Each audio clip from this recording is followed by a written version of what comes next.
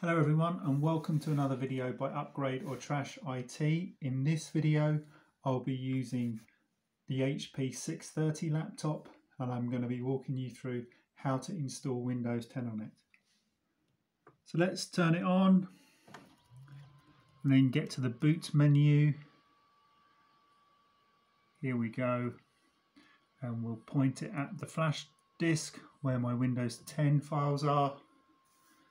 And let's see how we do. Now this is a very old laptop. It was released sometime in sometime in the year 2011. It's got a first generation i3 processor in it, and that is a mobile. That's the mobile processor. That's not even the desktop processor. So this is a very, very early processor. It actually was launched onto the market with 4 GB of RAM and 250 GB of a hard disk drive. Okay, let me just do this.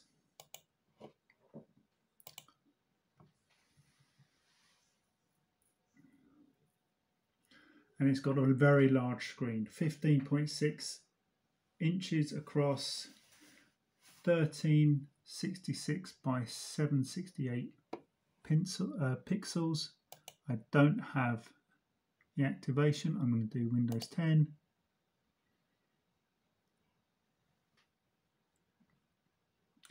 And this laptop originally came with Windows 7 64-bit.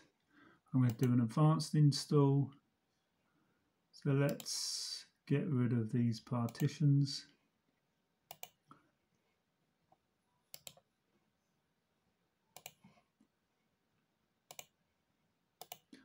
And off we go.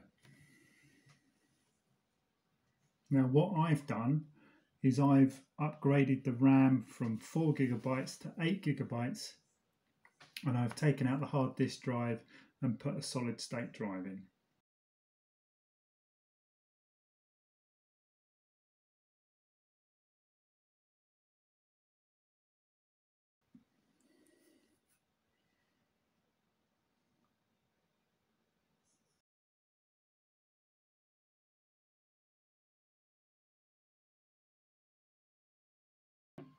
Hi there, I'm Cortana, and I'm here to help. A little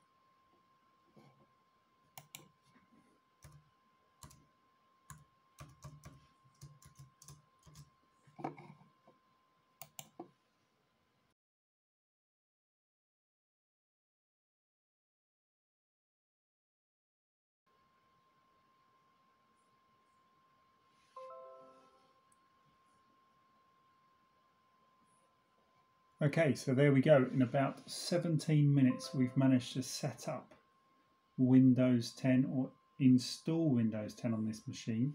Now, to see how successful it's been, I just want to check a few things. The first thing I want to check is, has this copy of Windows 10 been activated? Let's just see what the screen said. Yeah, Windows 10 Home is activated. Perfect. The next thing is, will it enable us to receive any updates? Check for updates. So let's leave that running. You can see here how nice and responsive it is. When I click something with the mouse, a window is appearing immediately, which is all really encouraging.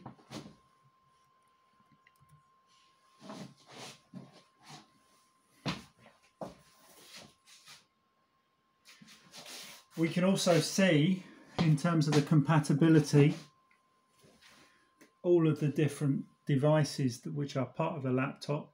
For instance, the screen, the resolution is nice and sharp, it's crisp, so that's great. We know the Wi-Fi is working, that's another bonus. We know that the sound is working as well because we can just look at the icons down here. I don't think there's any Bluetooth for a machine of this age. So let's just check the updates. Okay, it's still checking for those.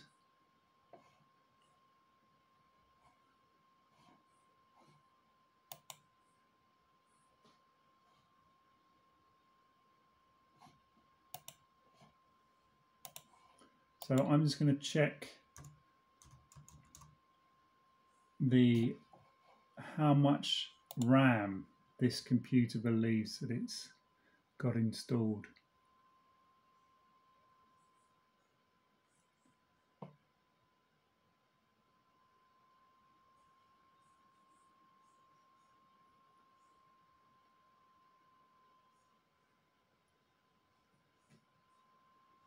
Okay, so it says that it's only got 4 GB of RAM, which is really strange because I've actually installed 8. So I need to see if that's an error.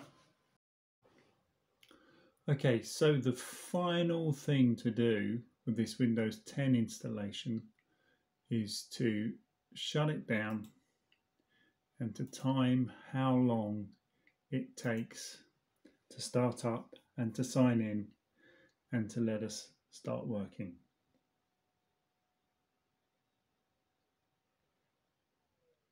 Okay, so it's shut down.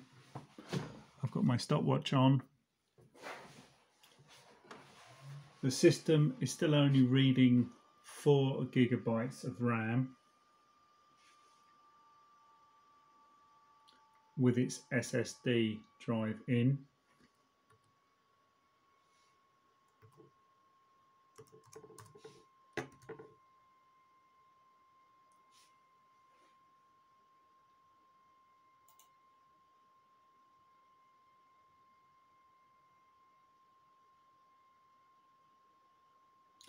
Okay, excellent. That is about 35 seconds startup time, which is actually very impressive.